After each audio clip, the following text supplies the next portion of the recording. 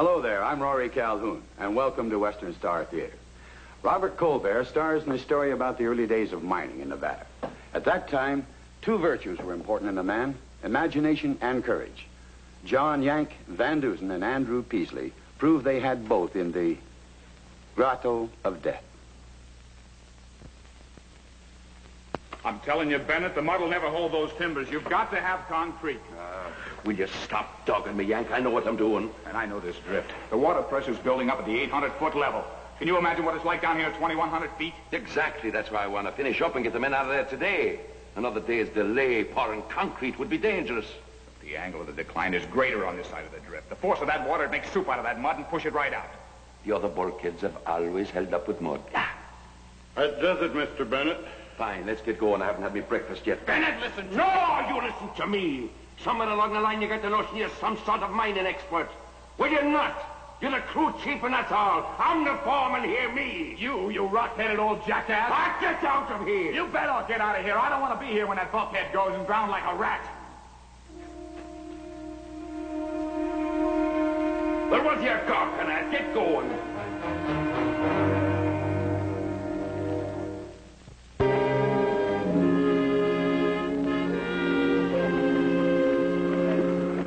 Look, Bennett, for the love of Pete, will you listen to reason? I've heard all I want to hear. What do you want to do, endanger the lives of every man down there? I know the safety rules. I've been working the mines for near 30 years. I've risked my own life for my men many a time, and I'll do it again if I have to. Well, you may have to, you old rockhead. If that bulkhead goes... Maybe you don't like it here, Mr. Van Dusen. Maybe you'd like to quit. Maybe I would. As of now.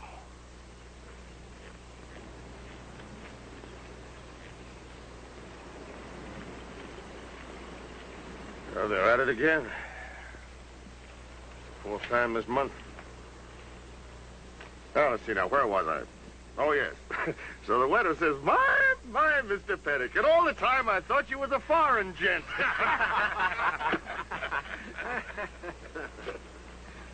What's the matter, Danny boy? Look at him. He's red as a cherry. Oh, Danny, if you're going to be a real miner, you got to toughen up those calf ears of yours. Ain't much to do down in that black hole but swing a pick, tell widow stories. Which reminds me, did you ever hear the story about the widow that had the cow? Morning, fellas. Morning, ma'am. Isn't Yank here yet?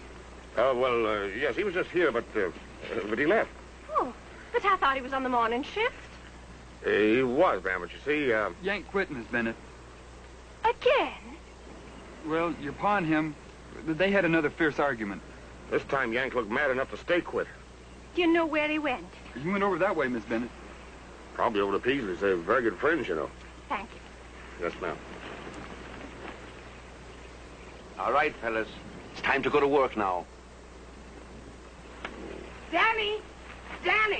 Danny, you forgot your extra socks. Thanks, Mom.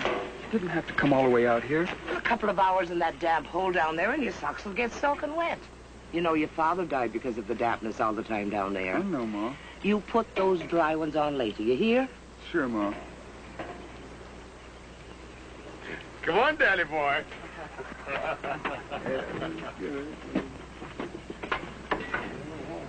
I'm sorry, Mr. Paisley, but I've told you before. The company requires a pipe fitter to have a certificate. Now, I'd like to put you on, but I didn't make the rules, you know. But I'm a good pipe fitter, Mr. Bennett. Ask Yank Van Dusen. You ask him. He quit today.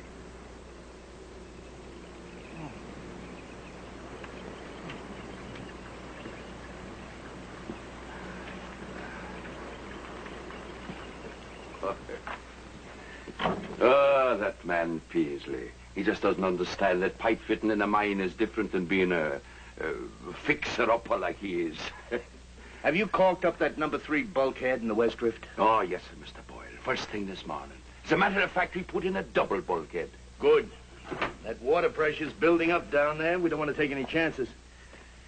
You better have Van Dusen make a check every hour on the hour of that number 3. Oh, well, Mr. Boyle, I'll have to assign somebody else to that now. Why? Van Dusen's the best man we've got for ferreting out trouble. Man's got a nose for her. Well, he quit this morning, Mr. Boyle. You two been at it again. He claimed that we ought to concrete up that bulkhead. Now, that would take 3 times as long to do. Besides, mud has always held up before. I agree with you. Double bulkhead, that should hold. Now, that's exactly what I told him, Mr. Boyle. But you know, you and Van Dusen have got to call a truce sooner or later. What's going to happen when he marries your daughter? Oh, my heart rattles in my chest bones at the thought of it, sir. All right, who you going to send down to keep a watch on number 3? The very best man available, Mr. Boyle. Me, that's who.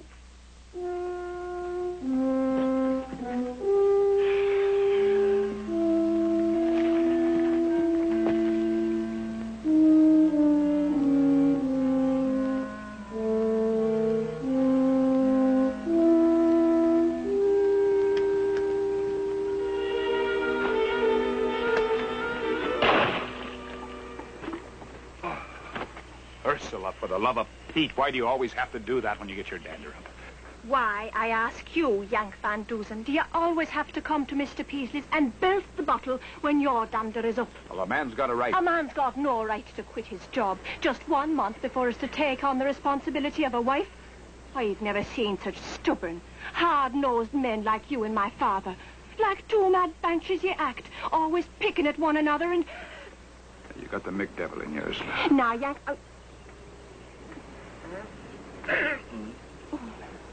Hello, Andy. Mr. Peasley.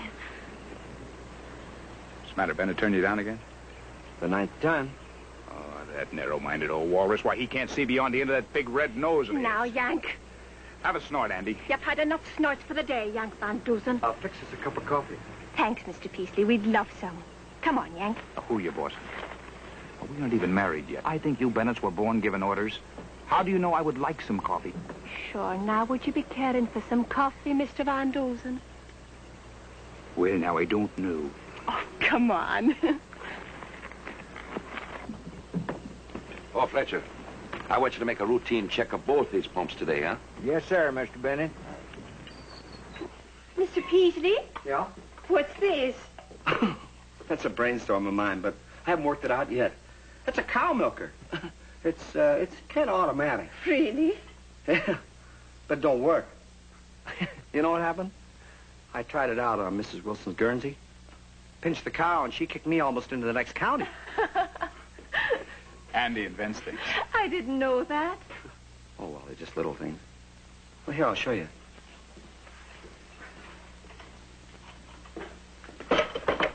Flour mixer. Yeah. Put your milk, flour in there. Turn this handle. Why, that's wonderful, Mr. Peasley. You like it? Yes. Seems so much simpler than beating the flour with a big spoon. Well, it's yours, a wedding present. Why, thank you, Mr. Peasley. Look, Yank, our first wedding gift. Thanks, Andy. You know, all my life I've fiddled with scraps of metal, pieces of pipe, all kinds of junk. Just hoping once I'd come up with something worthwhile. I can't even get a decent job as a pipe fitter. I guess I'll always be an ordinary handyman like my pa. You know, he dreamed of inventing something just once important. And he died fixing a rusty handle on a water pump. I'll bet he was a wonderful man. Yeah, he was. Huh? Coffee ought to be ready, huh? I don't like the way the heat is rising on this level. After I inspect the bulkhead, we'd better...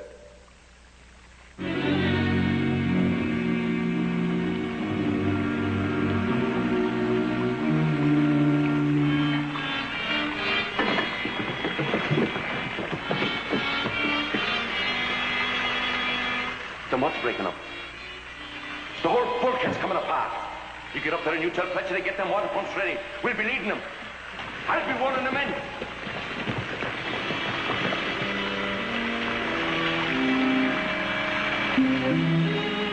The bulkhead's coming apart! Grotto! Uncle! Get out!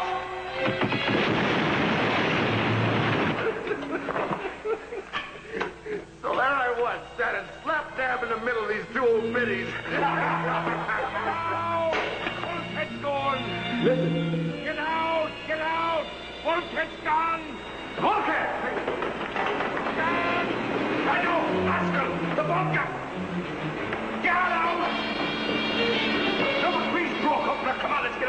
Wait!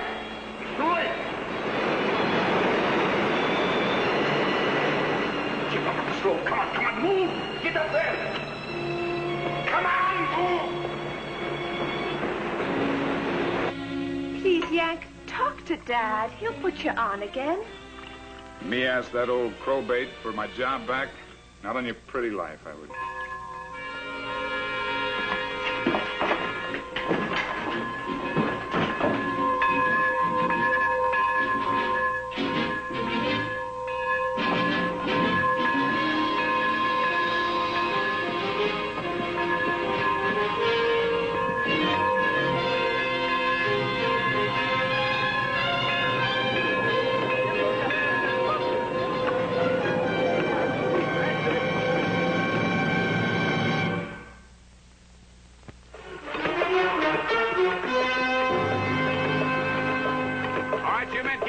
Pumps going. Fletcher, relieve Johnson. I'll take it, Johnson.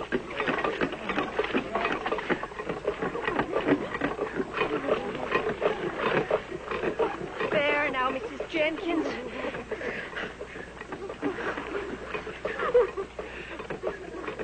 Mrs. Ryder.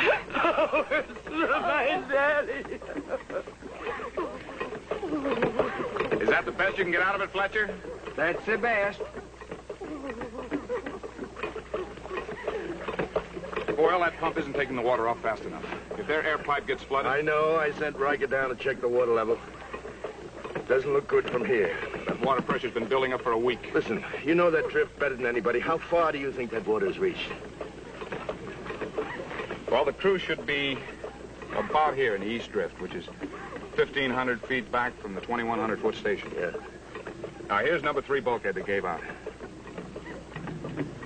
Well, I figure that the water level should be about here now. Another hour should be here.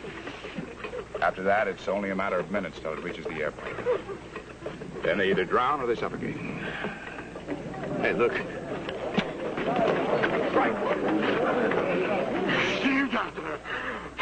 Can't breathe. Steam. That water must have created a steam trap at the bottom of the drift. Well, it must be hell down there. Mr. Boyle! Mr. Boyle! Take him to the shack. The pumps! They're coming!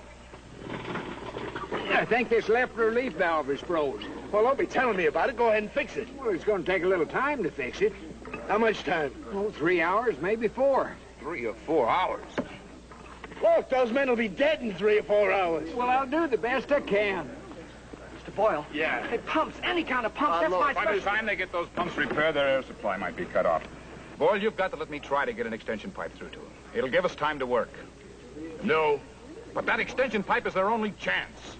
Would burn out your insides down there, and you know it. You wouldn't stand a chance. Mr. Boyle, where's my father? I can't find him. He's down there with the men, Ursula. Dad? Oh, no. I'm sorry, darling. I didn't know he was down there either. But we'll get him out.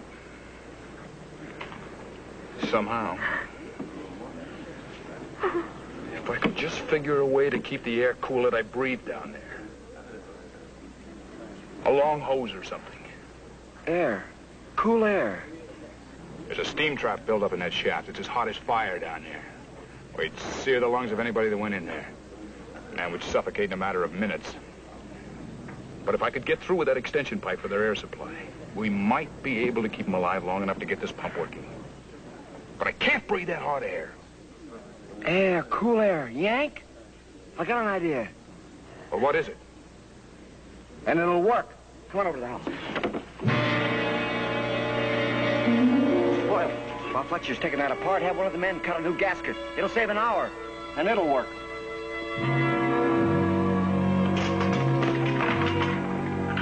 I don't understand. Well, I'll explain it to you later. Here, you see those 2 glasses back there? Take that glass cutter, cut the bottoms out of them, smooth off the rough edges. Miss Bannon, take that piece of leather, will you, please?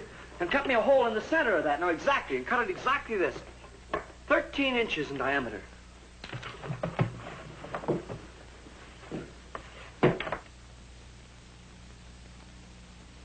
It's sort of a metal headgear, then.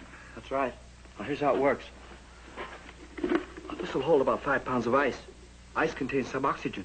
Be held in place by this metal screen. Now, after you get this on, we'll tie these leather straps around your chest. That'll keep it practically airtight. As you breathe, air will come down through here. Passes through the ice. It'll keep the air you're breathing cool. Do you think it'll work? Well, it should. But then again, I thought the automatic cow milker would, too. Yeah. Well, we'll try it. Ursula, you get some ice and bring it to the mine. Now, hurry.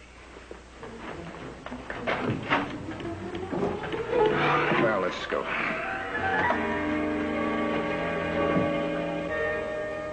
No, absolutely no. I will not risk the life of another man down there.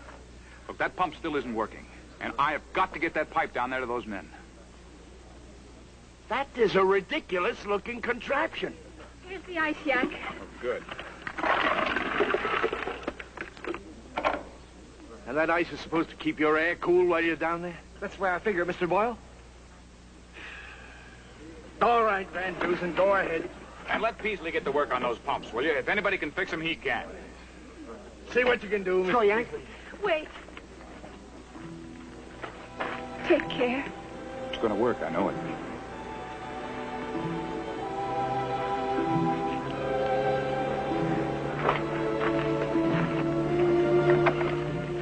All right, Andy, help me with this one. Go. Take it easy.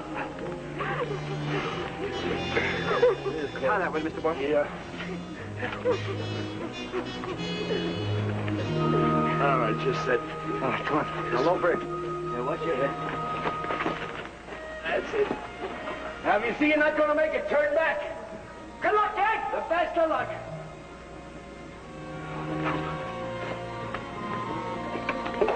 Here, give me that wrench. I'll show you how to fix it. No wonder.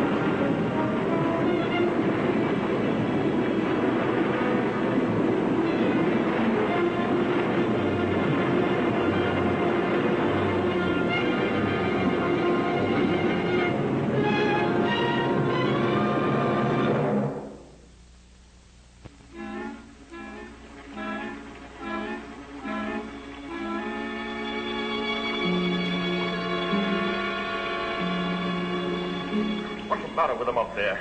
Why aren't the pumps working? A few minutes, the water will flood the air pipe. Oh, shut up, will you?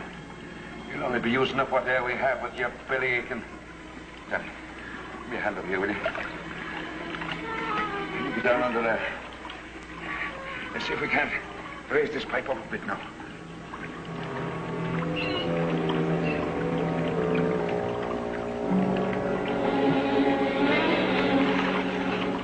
No use, it's too solid.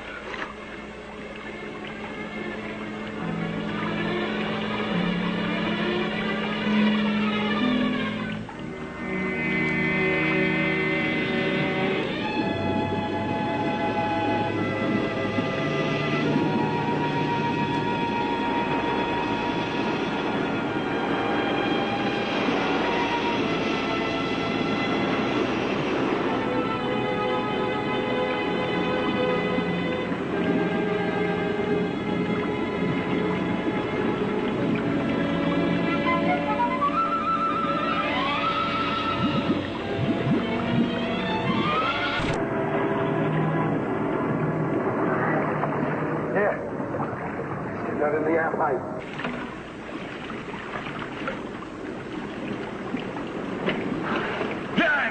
Yank, my boy, you're a sight for these hot, sore eyes of mine. How'd you get through, Yank? That trip's an inferno. Oh, hold it, man. I'll explain it all to you later. Now, what is that thing? Peasley made it for me. Kept me alive. It's got ice in the top. Ice? Ice? Oh, Randall, put it back. I'm going to need it to get out of here. They're going to want to know up there that you're alive and all right. You know, they're suffering, too. Oh. Listen. working again. Beasley fixed that, too. All right, men, now that we've got those pumps working, we'll have you out of here in no time. And the drinks will be on Bennett. Somebody give me a hand with this thing.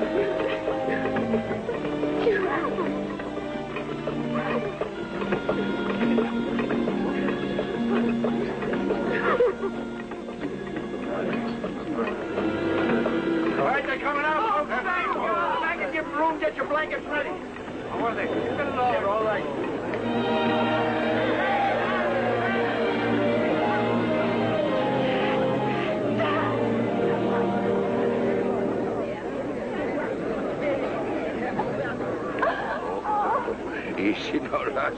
You'll be squeezing out what little breath is left in me. What can I say, Yank? What you did today, I'll never forget. Thank Beasley, Mr. Boyle. I never could have made it without that metal helmet of his. Well, you're a first-class pipe fitter, Mr. Peasley. You've got a job with the Alta Mine Company any time you want it. Thank you, sir. Oh, Mr. Boyle. Yeah? I'm quitting as foreman. What? Yank here, he ought to be foreman. What are you bleating about now, you old walrus? Well, if I'd have listened to you in the first place, none of this would have happened. Well, then why don't you open up those big red ears of yours and quit being so gall-darn stubborn? Oh, look who's calling stubborn. Yeah, you're stubborn, you rock-headed, ornery old mule. Are you calling me a mule now? What are you complaining about? It's the mule ought to be insulted. Oh, I've got to bust your head wide open. That'll be the day.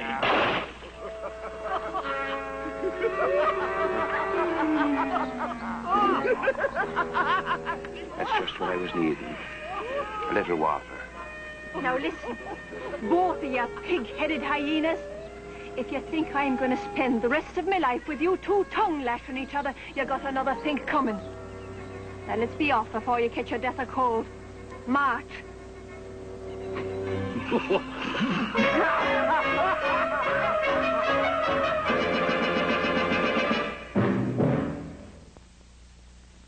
The courage and imagination of Yank Van Dusen and Andrew Peasley averted a mine tragedy.